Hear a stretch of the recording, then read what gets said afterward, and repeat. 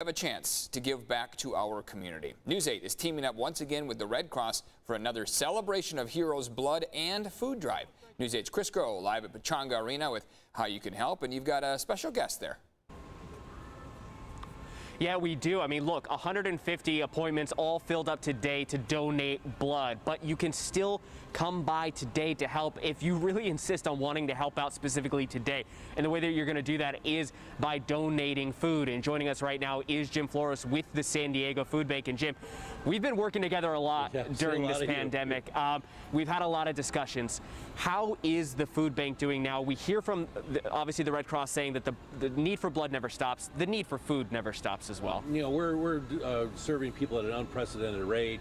You know, initially we went from feeding about 350,000 people a month. That spiked up to 600,000. It's come down a little bit, but now we're starting to see a trend. People lost the $600 as part of the unemployment, and the people who went back to work, went off unemployment, now are back unemployed. So now that we're starting to trend back up. But there are a lot of people in our community that really don't know where the next meal is coming from.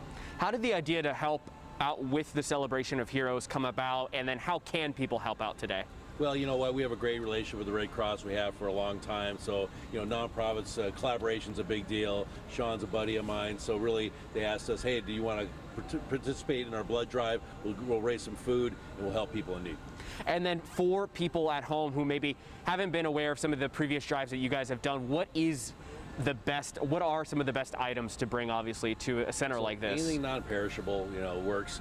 Protein reigns supreme because people who have less resources, you know, protein costs a little bit more. People make fun of me because I'm obsessed with peanut butter. You know, it's high in protein. Kids like it. Too expensive for us to buy. But any protein item works, or any non-perishable. Okay. Well, Jim, thank you so much for joining us today, and thank you for helping out with the celebration of heroes. And again, guys, from 8 a.m. already happened, right? We're 3 hours ahead of that till 8 p.m. So 12 hours, a chance for San Diegans to give back. That time is getting smaller here. We have until 8 p.m. today here at the Pechanga Arena for you to stop by to donate some of those food items.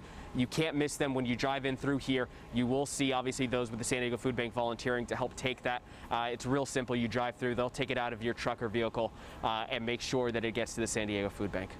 Eric and Stella.